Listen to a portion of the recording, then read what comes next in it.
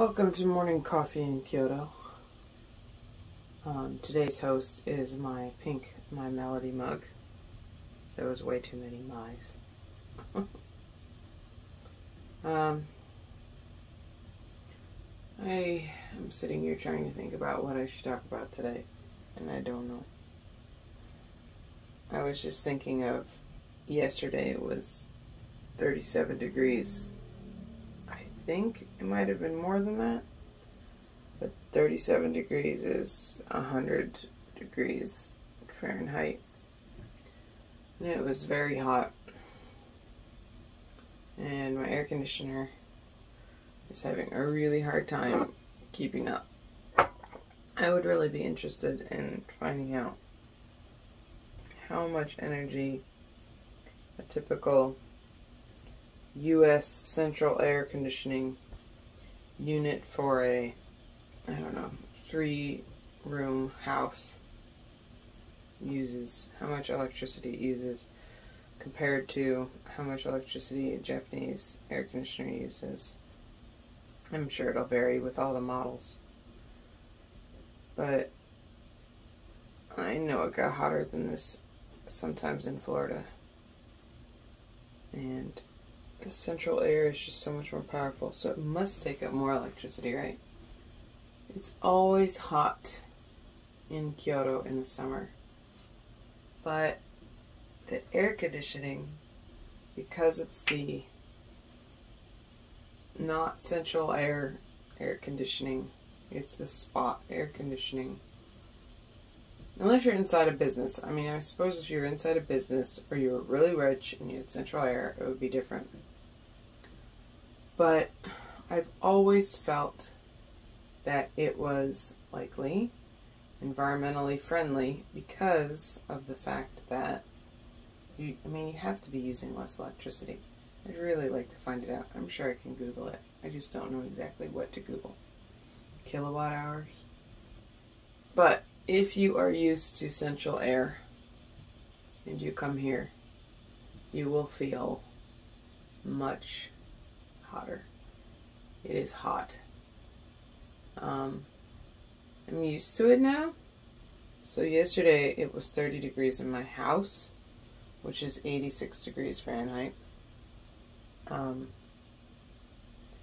I can't remember if I would ever have felt cool in Florida with my thermostat set at 86.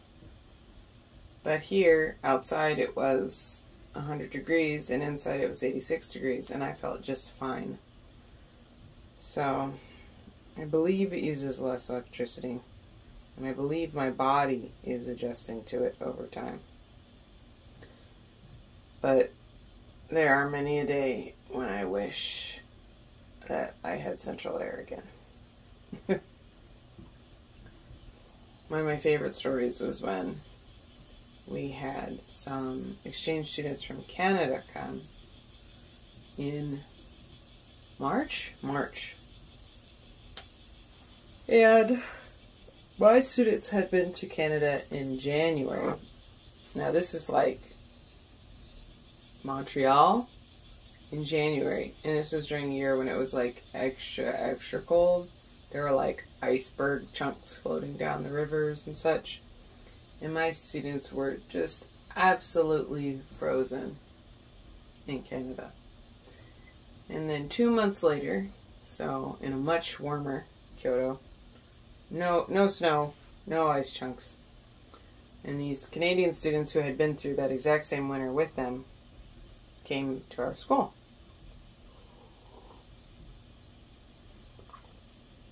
And the Canadians, they would not stop going on and on about how freezing they were here in Kyoto. And they were just cold. And I really thought about how, like, if you're in a building, if you're in a school building in North America, the classrooms are heated or cooled. The hallways are heated or cooled. But here, it is the individual room. There is a different AC unit in every room. And you come into the room, you turn it on, and you cool it down. Then you leave, you shut it off. You come into the room, you turn it on, you heat it up. You leave, you shut it off. And these students would walk into the halls and just freeze because, you know, we have the windows open. Why do you have the windows open? It's freezing outside. Air exchange, which we know very well this year with Corona. But flu and other types of viruses, the more you have air trapped, the more they bounce around. So you leave the hallway windows open because they're not heated anyways. I am sure that if it got truly, truly frigid, in fact, I've been here in January when it dips down, you know, we close the windows, but it's never that cold. It usually hovers around 0 Celsius. So you leave the windows open to air the place out. That being said, I'm from Florida. I get cold, but you layer. I have an appreciation for central air and central heating, but I also have an appreciation for saving electricity and acclimating to accepting higher and lower temperatures than you would if you were exposed to central air. And also learning how to dress. I still used to go out without scarves. And my friends who were from the northern part of North America would say, "Where's your scarf? Your neck." I was like, what the heck? What do you mean your neck? You don't have to cover your neck. Yes. Yes, you do. You have to cover your neck.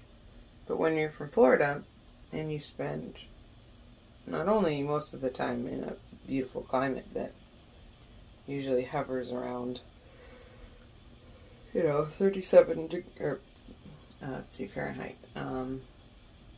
Maybe the lowest you get is in the low 40s and the highest you get is, close to around 100 degrees. Or at least it's how it used to be. I don't know what it is now. That's what it used to be. Yeah, you don't have to deal with cold temperatures too terribly much. And you spend most of the time inside the central heating or the central air, so it's not that bad. So you don't know you have to wear a scarf. But I think it's important to know that you need to wear a scarf. I've learned a lot about dressing and dealing with weather and dealing with just existing in a climate rather than depending on the central heating and central air. I don't know where I'm going with this. Suffice it to say that it is hot outside because it is the summer and it is Kyoto. And Kyoto is a basin. Kyoto City is a basin surrounded by mountains, and so the heat just sits and doesn't move. But even so, you deal with your small air conditioning to cool yourself down and you're fine. But don't expect central heating or central air unless you are in a business place, some sort of business building, or I don't know, some really expensive hotel. Because even the hotels here, you take your key and you go to your room, you have to put your key in a slot by the door, and that will activate your air conditioning and your electricity in your room. It's very eco-friendly, and I do like that.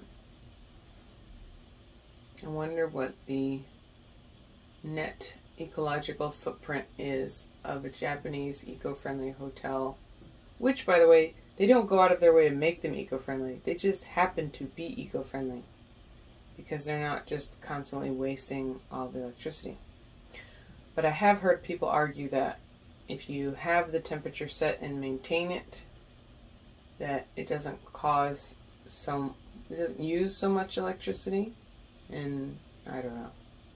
I would really be interested to study an American regular hotel versus a Japanese regular hotel and the net footprint based on the air conditioning alone. Alright, I'm just going to stop because I rambled on long enough. I don't even know what I can use of this video. I'll probably just post it ramblings on air conditioning. But I'm out of coffee.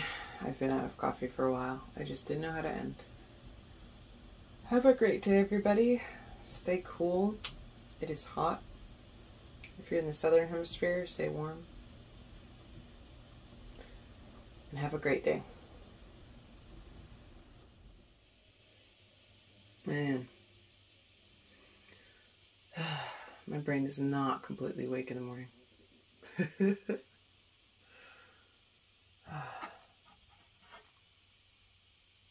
should probably make these videos. Welcome to morning after coffee in Kyoto, so I could at least think.